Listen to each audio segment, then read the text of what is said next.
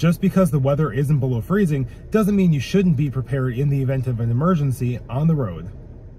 So, there are a few things I recommend you keep in your vehicle should you become lost or stranded. Non-perishable snacks and bottled water. High SPF sunscreen. Jumper cables or a jump box.